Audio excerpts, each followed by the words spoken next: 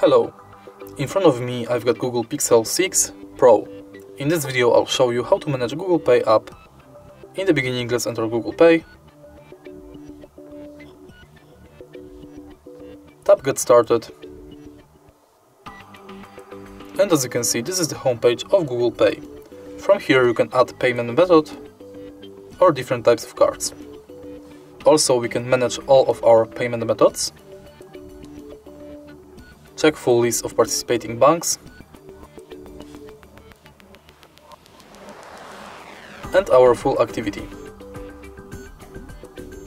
Next, we can go to settings, where we can turn on or off email updates, Gmail imports, personalization within Google Pay, purchase notifications, updates about your passes, offers and tips, and we can edit account info.